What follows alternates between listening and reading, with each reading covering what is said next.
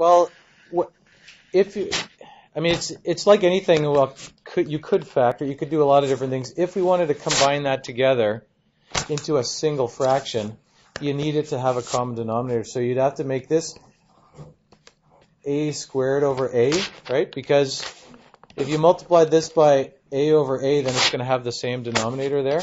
And then what would this be? You're right. Oh, I see what you're saying. Yeah, you're a few steps ahead here. A1 over a squared over a. You could factor it again. I mean, this is a single fraction already. If you needed to, you could factor the top of that thing, right? Just like this, you could, we can change this. This one's going to stay the same. This one, we need to make it have a common denominator. This is the equivalent of saying if you had 1/5 plus 3, if you wanted to combine those together as a single fraction, you'd have to turn this one into a fraction that has a 5 on the bottom. You'd have to make it 15 over 5, right? And then the entire thing would be 16 over 5. It's exactly the same thing as that. This would have to be cos squared over cosine. Right? Cos squared over cosine is the same as just cosine all by itself.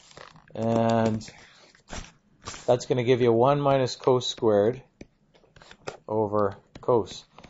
That's a single fraction. All we've done here is algebra stuff. We haven't actually used any trig identities that are replacing one expression with another. That we will. This expression is identical to this expression. You can show they're the same using algebra like that. If you wanted to check it, you could graph both of these. You could graph y1 equals this.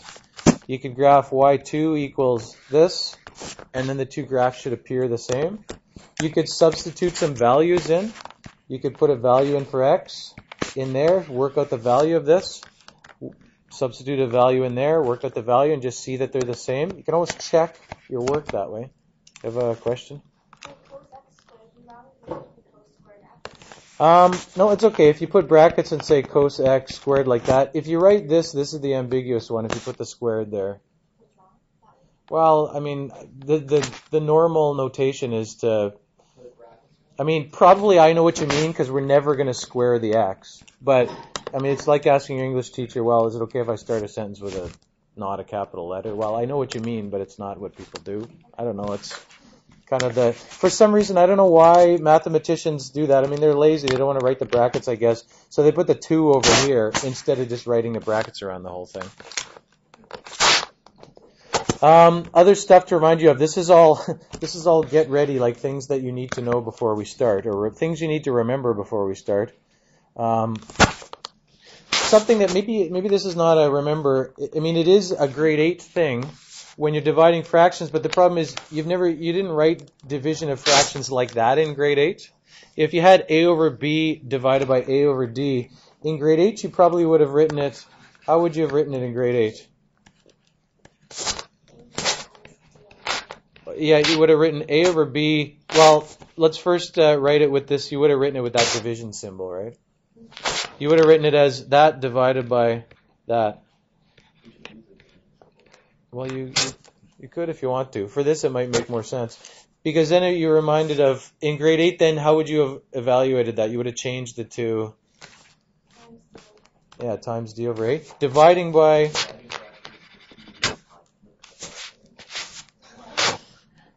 what, do I have that poster in here? Mr. Photographic Memory?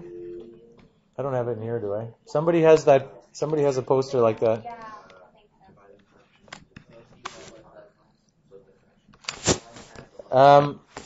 Anyways, this is something that you have to recognize. The reason I point this out is because you might not recognize that this is division, right? This big line in the middle here.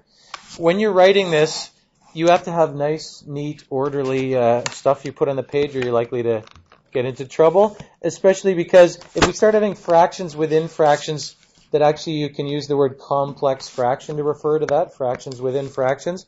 Some people go a over b over a over d, and then they start writing the next line of their work here, a over b times, and it gets all mixed up together. What I would recommend to you is, if this is the line, make it a really big line in between there, and then leave a big space, and then do your next step here if you're doing this. Anyways, this is, and now could I cancel anything on this? You can divide the top and the bottom by a, right? So you end up with d over b. The same thing is true here.